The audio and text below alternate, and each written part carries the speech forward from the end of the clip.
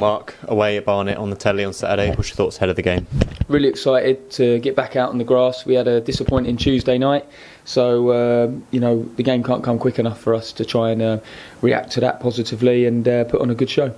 Let's talk about obviously the week building up to the game. Obviously a disappointing result on Tuesday, but a lot of opportunity within that time to prove things right and get things ready for Saturday. Yeah, definitely. You only learn through your hardship. We were bitterly disappointed with Tuesday. We've had some real positive performances. We've been growing as a group.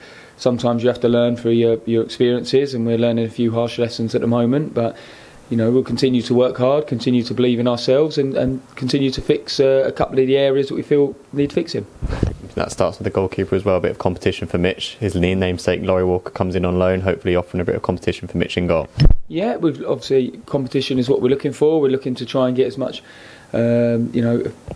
competition throughout the group. So it's certainly an area there that we're strong in now. We've got two really experienced goalkeepers. We've got two younger ones underneath as well. So yeah, so it's definitely made us stronger and better, and that's what we're looking to do all the time. Of course, it's a much bigger and a much more competitive squad now. Do you expect any more changes here and there over the next few weeks? Yeah, look, we've got to make sure that we be as efficient as we can in every sense of the word, and we can't have players going too stale, and we've also got to balance the books as well, and we're looking to get as much value out of this squad as we can. So there will probably be a couple of comings and maybe goings as well, just to like I said, keep the balance throughout the squad and make sure that no one goes stale.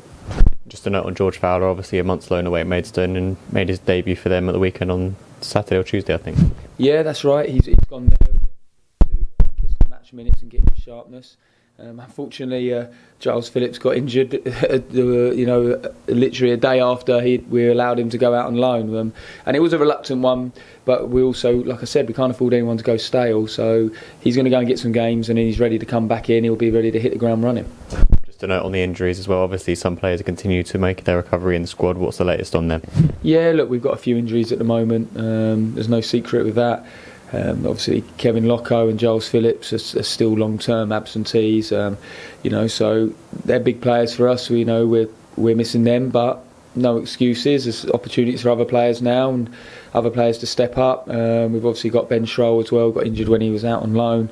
He's with a bit of a nasty knee injury. So we've got a few long-term ones. But like I said, we have strengthened the squad. It's been another couple of days since Tuesday, a few more lessons learnt, another couple of days to try and gel and get more fitness into people, because that's always the balancing act when you take new players, is that they've got to gel into your squad, but we also, where it's in season, we're almost in pre-season mode with them, where we've got to build them up. So it's always difficult to get that balance, but I'm sure if we get through this little spell, we're going to be a lot stronger for it in the future. People would have got their minutes into them. They'll be up and running, ready for 90 minutes.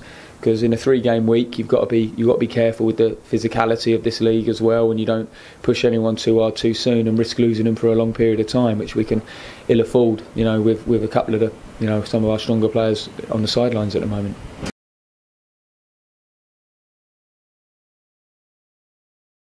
Are you in with a shot? Look below for more information. Click here for the next video, click here to subscribe.